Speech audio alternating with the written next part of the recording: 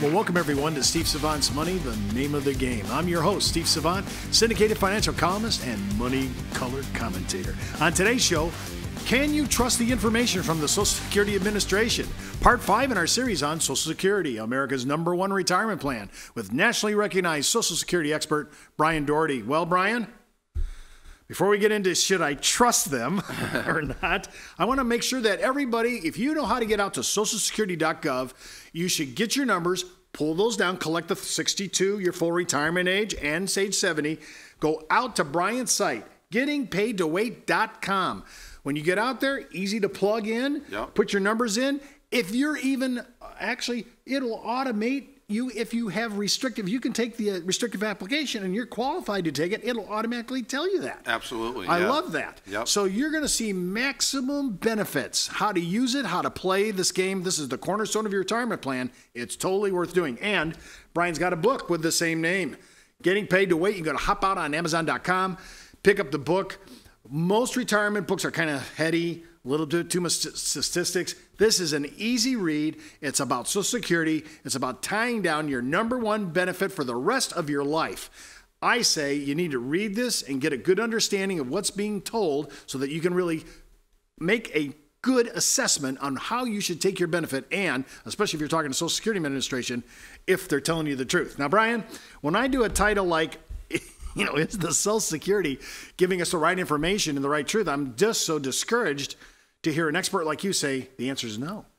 The answer is no, not all the time, but sometimes when they give out that misinformation, it could end up costing you a lot of money. This has happened to me personally a few times, Steve, where I've gotten information and people that I've advised in terms of a claiming strategy, they've gone in, and a number of times Social Security says you cannot do that, and yes, you can. But recently, there was a news article that came out about an internal audit that the Social Security Administration did on itself, on its customer service people. And what they found, they look at the advice they were giving to widows and widowers. And it turns out they weren't giving them complete advice in terms of what they could do. And as a result, it ended up costing them a lot of money. Sometimes, up to $10,000 a year, $100,000 over 10 years. In fact, when you aggregate all of it, they were underpaid this particular sample size by about $140 million. Steve, unbelievable. Let me show you quickly what they were doing or what they weren't doing. So here I have Mary, who's got a survivor benefit of $2,300, right? Her husband died.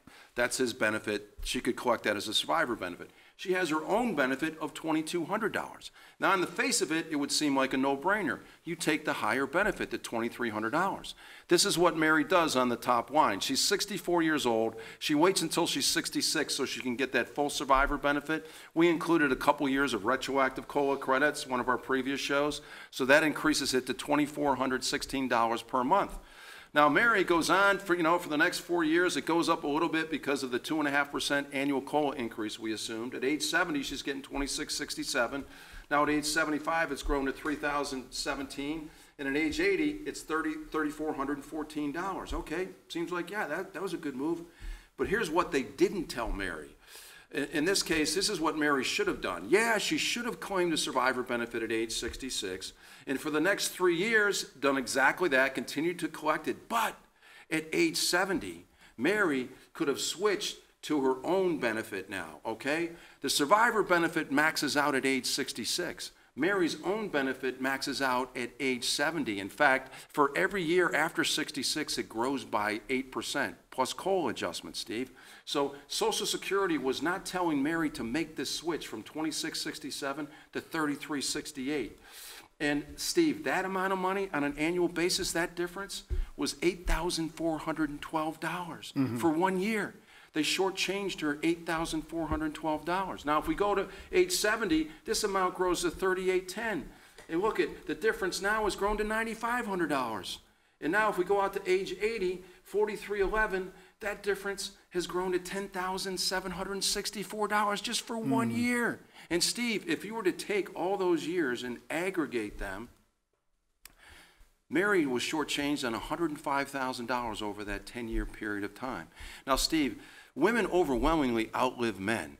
And widowed women over the age of 65 have some of the highest poverty rates and highest near poverty rates in this country. They can ill afford to forego $105,000 over a 10-year period of time. Social Security is not doing them any favors.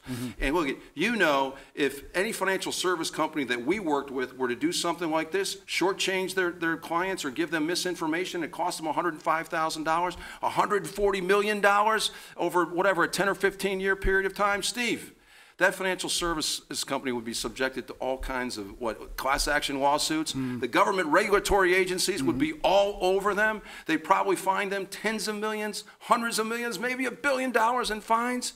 If they don't tolerate that kind of behavior from the financial services companies, why do they tolerate it from their own employees? And here's the other thing that kind of ticks me off. Social Security hasn't decided what they're going to do yet. What do you mean you haven't decided what you're going to do yet? You make those people whole. You pay them the $140 million, whatever, that you shortchanged them. That's what you should do. A financial services company did it. That's the least that you would require them to do. If that's what you require financial services companies to do, why don't you require it of yourself and your own employees? Okay, now I have to say, even Steve Savant here, a little sketchy. She was going to, traditionally, by the time she hit 70, she'd just take her husband's benefit and go.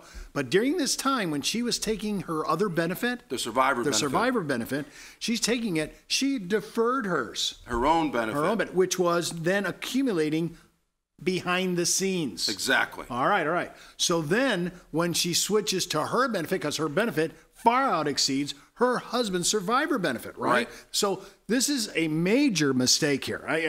This is what I'm hearing now. Yeah. This is a whole nother game here. I mean, restrictive application is one thing. This is everybody can play this game. Right. So this is a major issue here. We need to be able to, and your software will tell them that. The software, well, only widows and widowers can play this game, but they have a lot of flexibility. In fact, they have the most flexibility and the most options to make it easiest for them to maximize their Social Security benefit, which is what you do here. Because while you're waiting to do this, you receive all of this income from the survivor benefit, okay?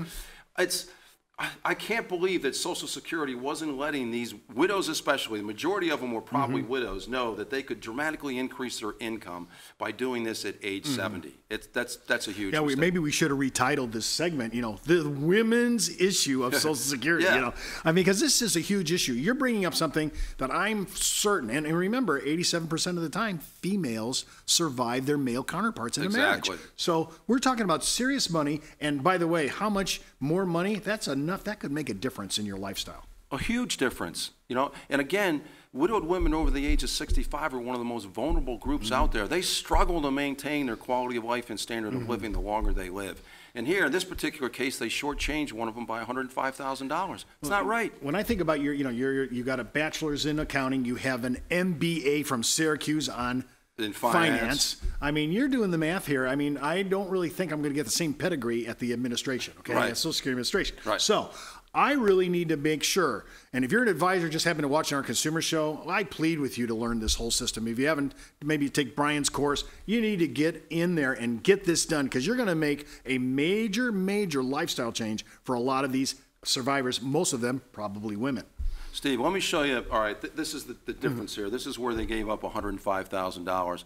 But let me show you a case that I've experienced multiple times myself in real life, because I advise clients in terms of how they should claim their benefits. Here, I brought back the chart from the restricted application show. I'm not going to go over it all again, but what I do want to, I sit down with clients, they use my calculator, they get the output, they take it into Social Security, okay, they do the restricted application, and what ends up happening, it's all about this spousal benefit, right? This particular couple could make an additional $53,664 just by claiming the spousal benefit. This has happened multiple times to me. Client goes in, has the output from my calculator, Social Security office says, this is what I want to do. I want to do restricted application. Social Security says, you can't do that anymore.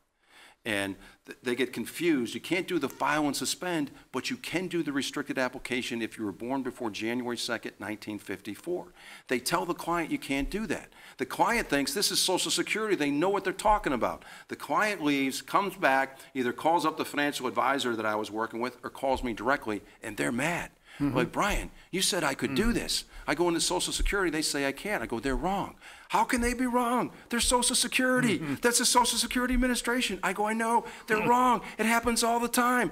I make a copy of the law where it says they're grandfathered and they can do it. I said, go back in there, ask for a manager, and tell them that you should be able to do this. And they don't want to do it because they don't want to be embarrassed again. But I strongly encourage them. They go back, they find the manager. Manager says, oh yeah, you can do this. I'll set it up for you today. But if they didn't do that, if they didn't know me, Steve, they would have lost out on $53,664. This has happened multiple times. Again, you know, Social Security should know this. Otherwise, it's costing people a lot of money. We work with financial services companies. They would not tolerate that from financial services companies. Why do they tolerate it from their own employees? I don't know. Widows and survivors, I mean, this is a huge issue. And I would have thought maybe staying with my deceased husband's benefit, but my benefit was accumulating and it was actually superseded by a lot of money. Yeah. This is why if you're going to hold yourself out as an advisor and hold yourself out that you're a retirement expert and you don't know this, I don't think you're not building the cornerstone and the foundation for a really successful retirement without knowing all the ins and outs and the benefits that are available for your client. Absolutely. And Steve, again, if you use my calculator, this will do all this for you. I love that. You'll have it there, and you know, you can just bring it in and say, yeah, I can do this. I know I can do this. Let's set this up. And if you meet somebody at Social Security says you can't, say, let me talk to the manager. Let me talk to somebody who's been here for 10 or 15 years because they probably know. Go out to Brian's site, gettingpaidtowait.com. All you have to do is go to your socialsecurity.gov account, pull down the numbers, plug them in, easy to do. You will benefit time and again. If you have time, read his book right off of Amazon.com. You can order it, Getting Paid to Wait. It's worth doing a little homework as a consumer. Before you learn how to golf, before you learn how to bridge, let's learn this. It's our money. We might as well maximize it. I want to thank Brian for sharing our series on Social Security, America's #1 retirement plan. And keep in mind, before moving forward with any of the ideas on our show, always check with your tax consultant, legal counsel, or financial advisor, which in my case may not be enough may not be able to check with these guys, but assure guys like Brian Doherty who know what they're talking about in Social Security. You've been watching Steve Savant's Money, the name of the game.